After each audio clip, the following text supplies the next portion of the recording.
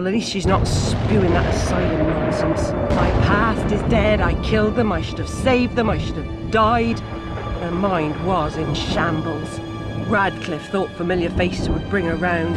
After a year, he lost interest in her inheritance, greedy sod. Still, always asking his bizarre questions.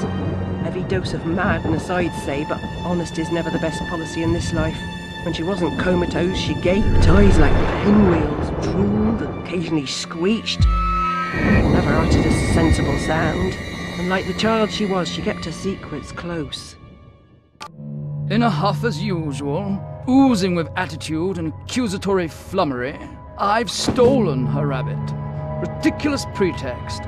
She's here about the fire again. All the mad child wants to talk about. My report found her family dead by misadventure.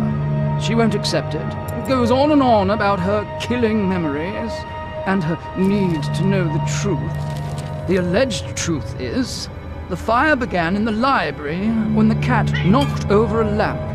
The blaze trapped her parents and sister upstairs. Sister Lizzie never even unlocked her door. Died in her bed. The guilty cat always sets her off. She denies it, makes no sense, it can't be, etc. Agreed. From the outset, Alice was my candidate for the pyromaniac. The girl had a fixation with fire. I once remarked that I thought she might have had a larger role in causing the tragedy. She suffered some sort of psychotic episode. How can she stem this growing corruption or assess my search? What does she know that I don't? She is someone you once knew and loved. Time changes us all. Not all change is good. Remember that when you find the Queen.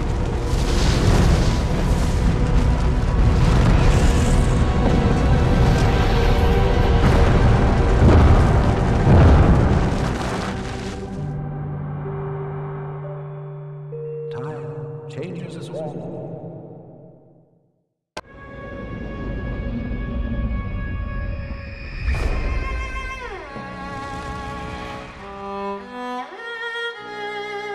Dinah saved my life.